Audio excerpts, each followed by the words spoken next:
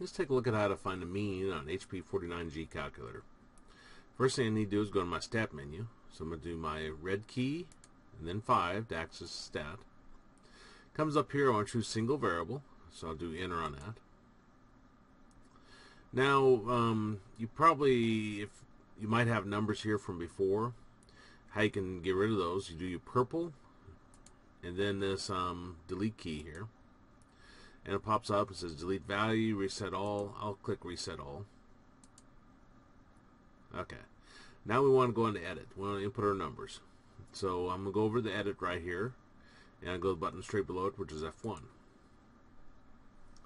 Okay, so then I'll do 13, enter, 19. Actually, go back there. What I really wanted was for it to go down, and it went to the side. So let me put 19 here. 23. After it sees a pattern, it goes ahead and continues your pattern that you set up. So you don't have to down arrow and left arrow over on each number. 45, 46, 47, 51, pressing enter after each one, and then 53, enter. Now if you press enter one more time, it'll save your numbers. It tells you which column it's working with. Now you could right arrow over and highlight column and change that to whatever you want. I'm going to down arrow to type, and you see there's a choose option here. And if I go straight down below that, which is F2, it'll bring up this, and you can either choose to calculate sample or population. Now it doesn't matter for mean, because the sample mean and population mean are the same formula.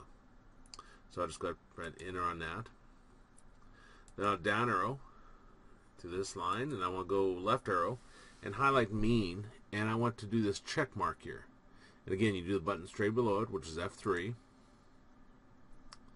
And I'll just go ahead, and you could go through and I have other things checked if you want, but I want you to excuse me. Okay, so I'll push the F6. That comes back and tells me my mean is 36.44 rounded 2 decimal places. And then you can do F6, the button right below the clear, to clear that out. And that's how you find the mean on the HP49G calculator.